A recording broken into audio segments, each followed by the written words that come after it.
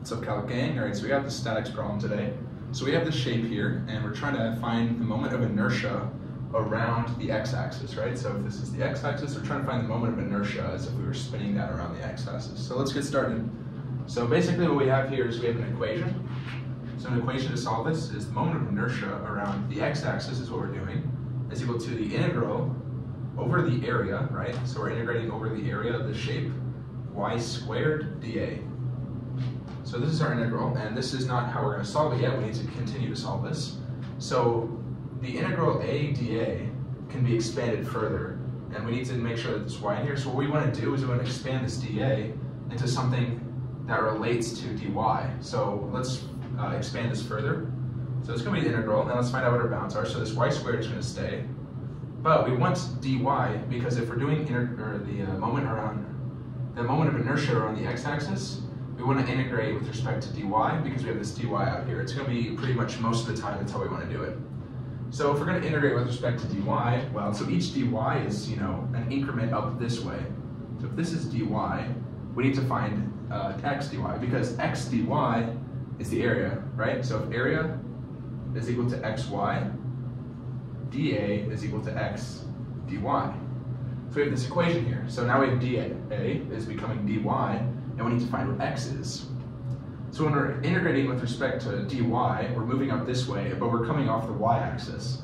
So what we're finding is this length, right? But we want to find this length. This is the actual length we want to find. So to find this length, what we actually want to do is we want to take the entire area, so it's 1 across, so it's going to be 1 across, and then we're going to subtract whatever x is. So 1 minus x.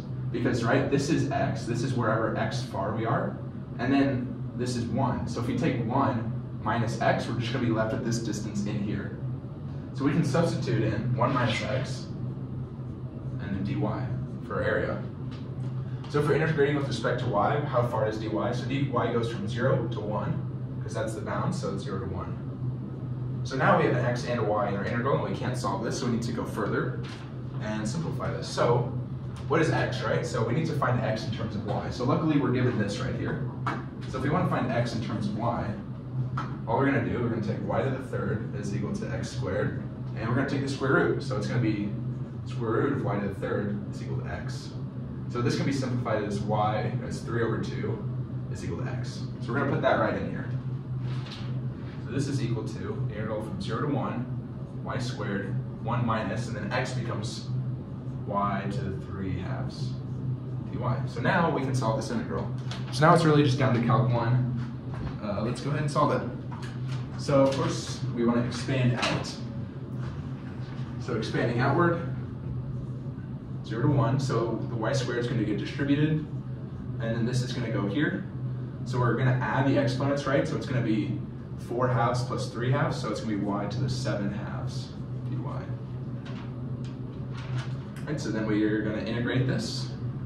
So this becomes 1/3 y to the 3, right, minus, then 2/9 y to the 9/2. And this is from 0 to 1.